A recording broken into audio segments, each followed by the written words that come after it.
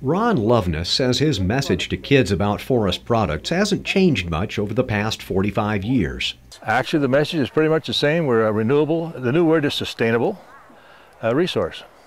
And we show them, and we really surprise them with some of the things that are made out of trees. The annual school forestry tours began in 1963 and provide a pleasant break for teachers and students. Well, yeah, because we're not really doing math or spelling or anything, and it's kind of nice to go out in the woods.